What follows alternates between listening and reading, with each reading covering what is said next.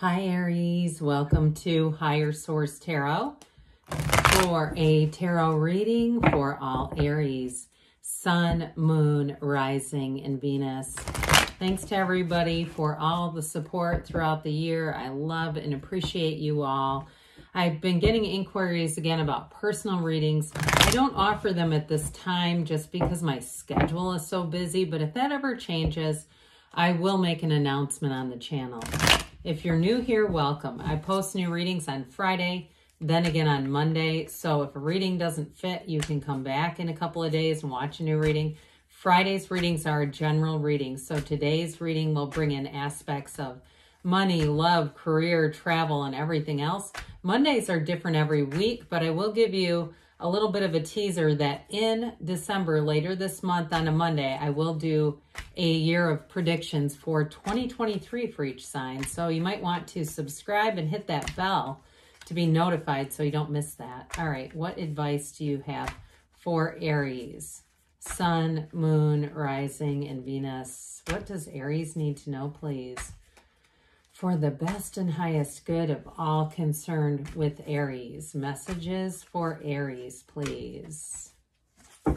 All right, we will start here with the tarot, then we'll have the angel answers.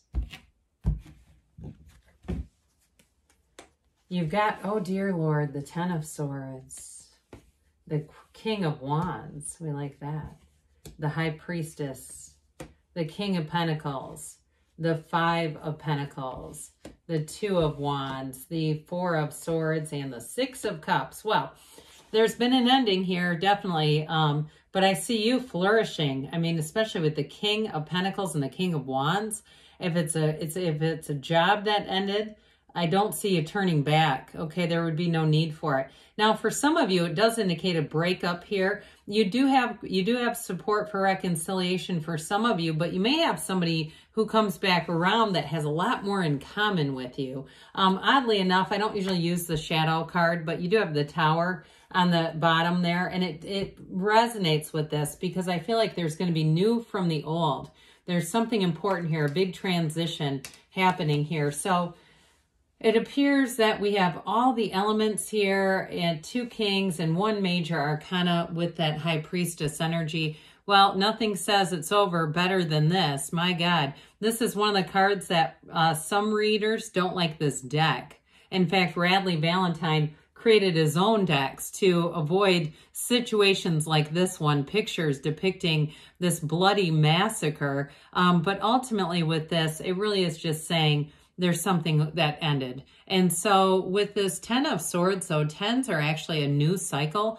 So I feel like with this, it may have been a bit of a dramatic ending. If it was a job, I feel like you may have left with a bit of flair, you know, sort of whether it was a resignation letter that really got to the heart of things. I just get somebody delivering it with a bit of a sense of humor. Now, others of you, if it was a relationship, I still see reconciliation here for somebody.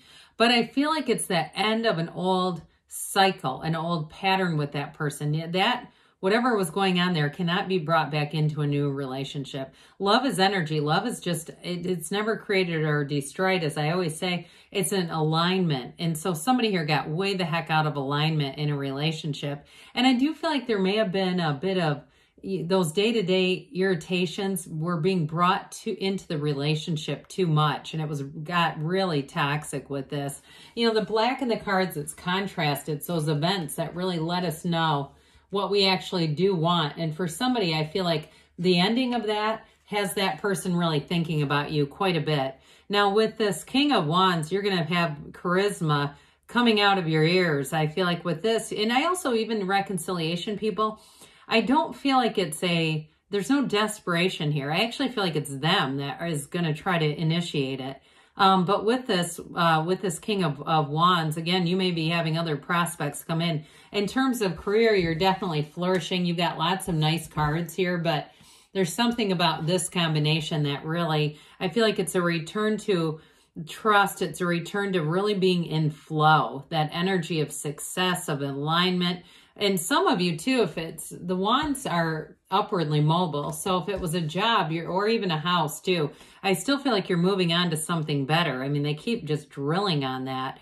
So don't be afraid. Let go to receive. It's one of the greatest paradoxes in our universe, because when we hang on, that damn death grip that we can get into, it just squeezes the energy right out of the situation. So with this King of Wands, you're definitely going to be making heads turn, and people are going to be noticing you. I feel a very jovial energy coming in around you. I also see somebody like on a loudspeaker. If you work at a job where you have to make announcements and things, I know that's very few of you here. I don't know if you like to, you know, prank call people and have people, you know, paged in stores or something like that.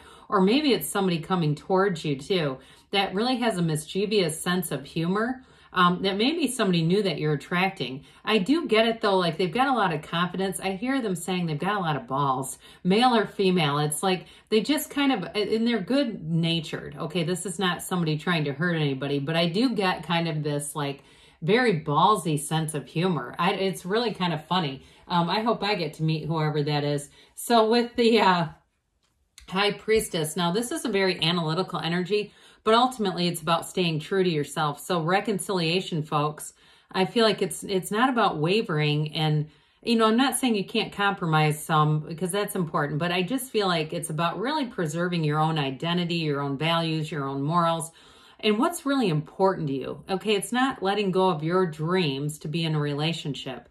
And so with this, there's a bit of a passive energy, but it's ultimately, it's setting the stage. Okay, this is an important card because this is what really primes the pump. How about pump? Not prump. Anyway, pardon me on that. Primes the pump to get things going. All right, there's meditation here, but this is the card of the psychic. So it's also telling you, trust your gut and things. So if you have somebody who wants to come back, I still feel like they're initiating it and you don't feel good about it, then there's going to be somebody better. I get an energy though of somebody wanting reconciliation and kind of, like I said, sticking to their guns a little bit more than, you know, if it was something important, I feel like you're not going to give that up. And that's okay. But with this, it is prima materia. Matter comes from the mind here.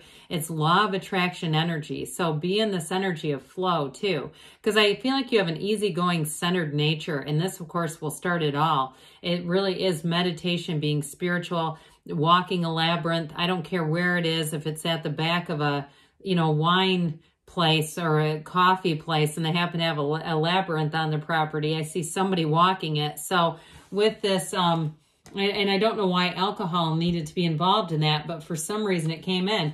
So with this King of Pentacles, you're definitely going to have promotion coming in here. So like we talked about, if it was a job that ended, you have a new beginning, but it's prominence with this, is flourishing. And if you're going to start something new, I do feel like a side hustle could actually become your main hustle with this. But I feel like it will feel risky at first. Like you'll start to see this picking up momentum and saying, God, is this more than I thought it would be? And start to question that a little bit. But again, go with it. Allow it to be so. I mean, there are people making money off of all kinds of interesting places nowadays.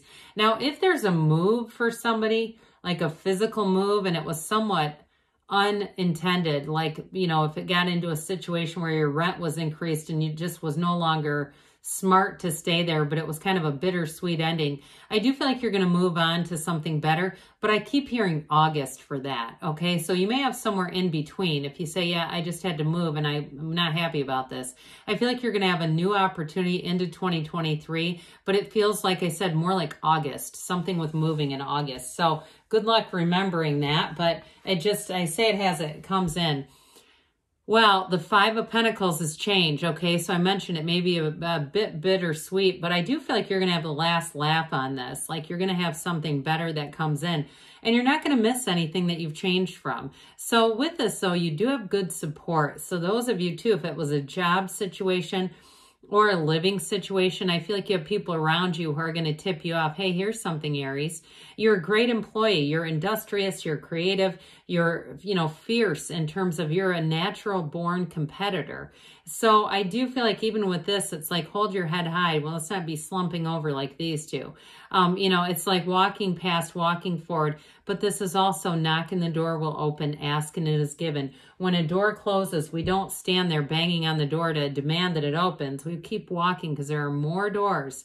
And so it's here for you to keep going forward. So this Two of Wands brings in the energy of like I said, a creator. This is setting your intentions, but then it's like it's taking a leap of faith for somebody. Twos are also about partnerships. So again, I get it both ways. For somebody, it's reconciliation, but others of you, there may be a second chance, but I feel like you may move on to somebody new.